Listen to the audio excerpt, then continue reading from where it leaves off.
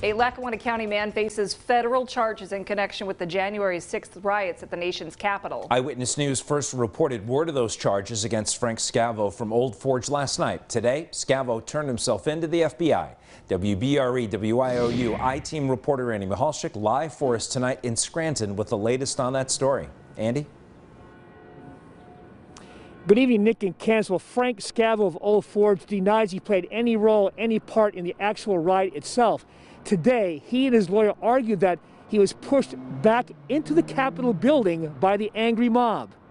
Frank Scavo arrives at the federal courthouse in Scranton Thursday morning. He is the man with the glasses and beard wearing a dark jacket. His attorney, Ernie Priate, is walking alongside of him.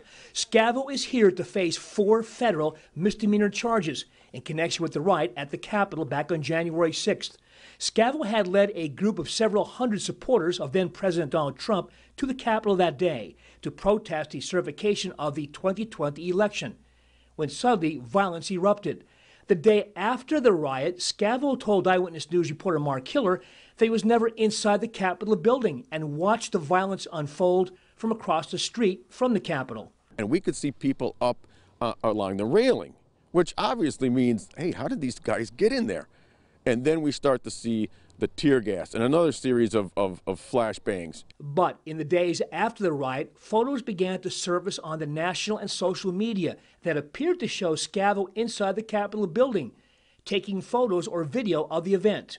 And Mr. Priate, he had, I know Mr. Scavo told one of our reporters that he wasn't in the Capitol the day after the riot. I wish Frank would have talked to me before he gets involved in talking to you guys. You know, I mean, we went to talk to the FBI.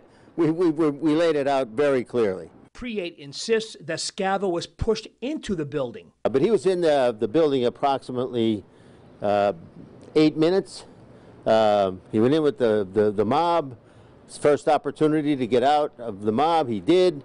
Broke off to the right, went down corridors trying to get out. He was in there for 8 minutes, as I said.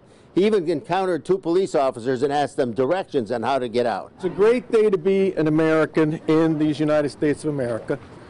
We still subscribe to the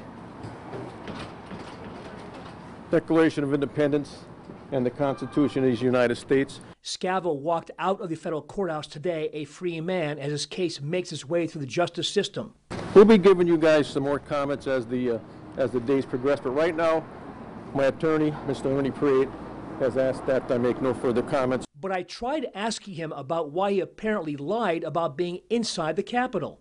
You told our reporter that you weren't near the Capitol, or not inside the Capitol, and then the day later, the pictures came out. And as the things progress, we'll come up with it. Thank you. Now, we're still not sure who the woman was yelling at Frank Scavo to shut up as he was trying to answer my question. Now, Scavo, interesting sight this afternoon. He was brought into the courtroom after being processed by the FBI downstairs in the courtroom on number 1 on the 4th floor in handcuffs and shackles into the courtroom. He was then released on bail on his own recognizance. The judge determined he was no threat to society. Now, he faces up to 3 years in prison, tens of thousands of dollars in fines if convicted on these 4 federal misdemeanor charges. You can see those charges and other federal paperwork in this case documentation on PAHomepage.com. Now, Scavo will have a Zoom hearing this Wednesday with a judge in the District of Columbia. Now, federal prosecutors had no comment on this investigation. Reporting live for the I-Team at Federal Court in downtown Scranton, Andy Mihalchik, 2822 Eyewitness News.